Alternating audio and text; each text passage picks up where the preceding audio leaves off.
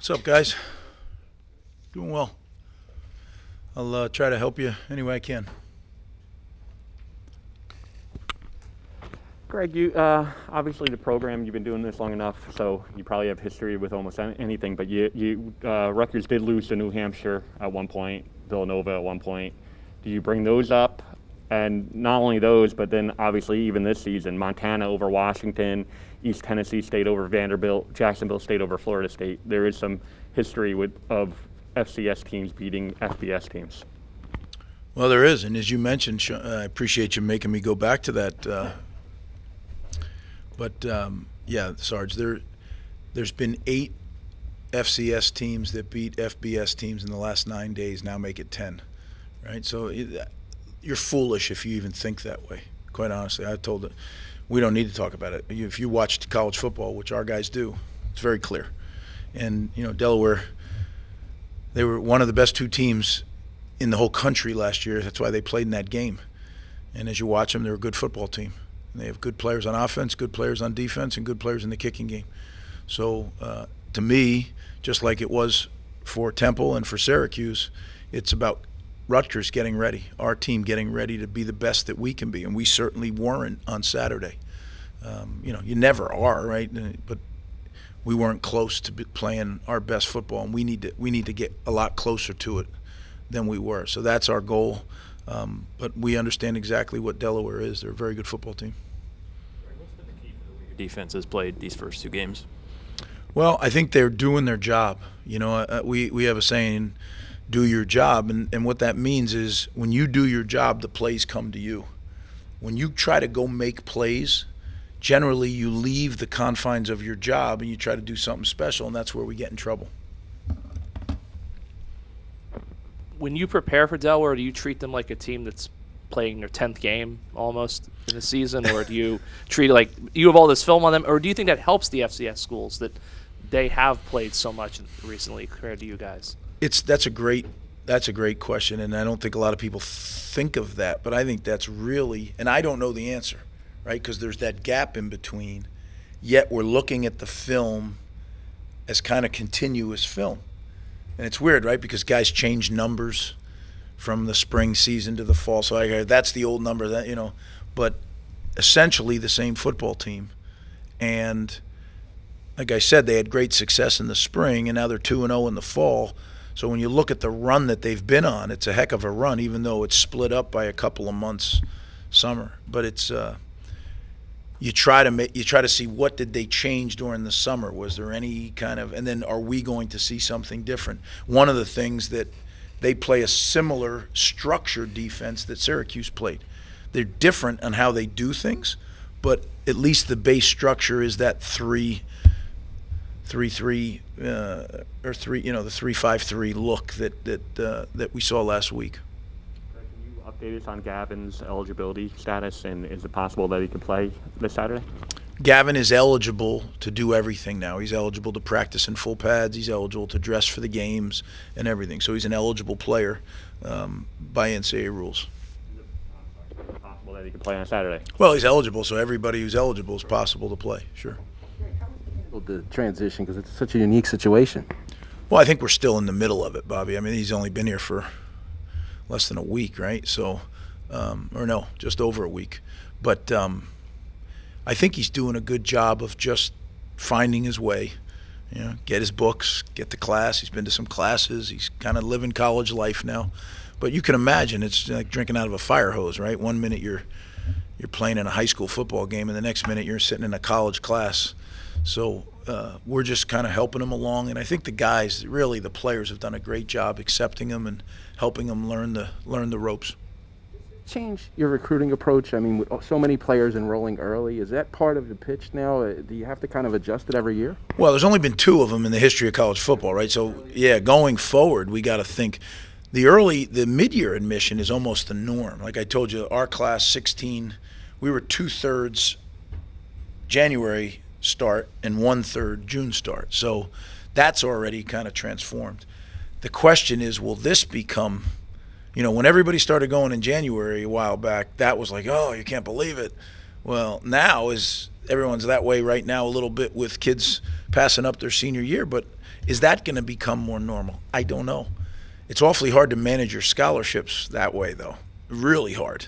So I think if you're going to do it, it's going to have to be, we were fortunate that we had one available to do it with. But that's going to have to really be factored into your roster management now. And I think it's going to have to be probably a little bit earlier in the process, knowing what young people want to do. Played, especially the other day against Syracuse. I mean, where do you feel like the biggest improvement that you guys want to make going into this Delaware game now? I don't think we're far off.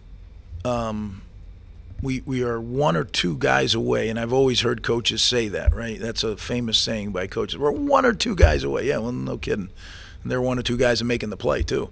But I don't think we're as far off. The area where we have to really, I think, get better is third down.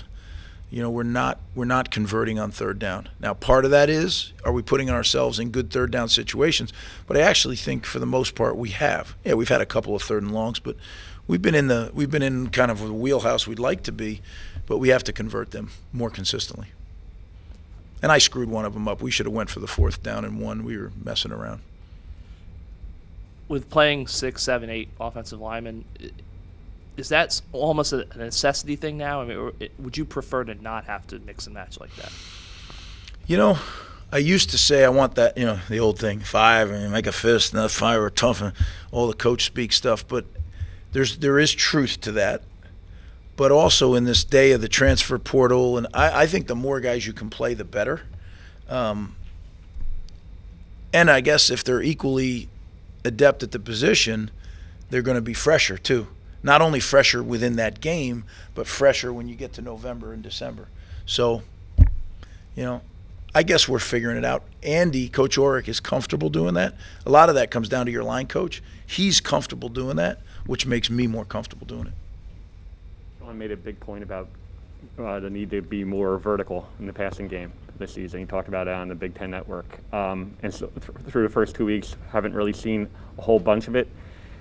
Where do you pinpoint the biggest issue on that? Is it offensive line? Is it Noah? Is it wide receiver separation? What do you think is the biggest reason for the lack of it? All the above. And the one thing you left out was defensive scheme. If you're throwing a 9 route to the wide out and they roll up on a corner and have a half defender over the top, well, you can throw it, but it might get picked, right? So you look to do that versus single coverage and turn it into a one-on-one battle. We've had a couple of one-on-one battles and haven't come up with the ball, though. So is that the throw? Is that the catch? Everyone's its own situation. And then we've had some where it's called and we didn't have the opportunity to get the ball off because of protection. But you're right. I'm a big believer in those, I call them flyover yards. When you go throw a deep ball, you fly over a lot of problems, right? A lot of missed blocks, a lot of potential penalties, a lot of bad things. You go right over it. Zoom. So that's one thing that we do have to do a better job in for sure. I think last year we asked you about penalties, and you said that you never want to be up high, but you never want to be right up at the top of the nation. You're there now. Is that okay? Are you okay with that? Are you? Yeah, I'm okay. I mean, my thing when I say that is I don't want guys I want guys playing through the whistle, right? So that means you're going hard. And every once in a while, you're going to get a penalty, which is an aggressive penalty. Every once in a while, you're locked up with a guy, you may get a hold. You don't like it, but it may happen. Alignment penalties, offside penalties, those, the self-inflicted wound penalties are the ones that I'm talking about. Right now, I certainly like the way we're handling the abiding by the rules because we're playing really hard. So if we can do that and play really hard, look, I'm not gonna be against it. But that's what I mean when I say that. I asked you about the backfield, rotation. Just wanted you to expand on it a little bit. Are you more in the line of Pacheco's your starter? You've already said that definitively, but Kyle is going to get more touches, and Aaron. I mean, are you happy with the distribution, 1, and then 2, going forward? Do you ever see going with a bell cow? Going with a bell cow, a featured guy? Again, Keith, I let that play itself out. If somebody becomes that hot that he should just stay in there, then that's what'll happen. But we have good players in the running back room, and I want to make sure that all our good players get a chance to play. Hey, any update on how close he is? He's getting better, Bobby. He's getting better. Not to get into too many details, but he's healing up, and I'm anxious to see him play because I thought he had a really good spring. And, he didn't have many days of training camp, but the days he had, he did a very nice job as well. Greg, along those lines, sticking with the secondary, how would you assess they played so far, and specifically Max Melton? He's been around the ball so far this year. Yeah, I think overall we've played well. We've given up two shots, right? 2 big plays. Our goal is to give up none. But I think we've played aggressively. We've matched up pretty well in man-to-man coverage so far. A couple of zone opportunities. I thought we had opportunities to take the ball out of the air, and we didn't. So hopefully we get improved at that. But overall, I'd say they're playing well. And as you mentioned, Max is, I think, playing at a high level right now. He's doing a good job. So, guys, I appreciate you coming out. Thanks.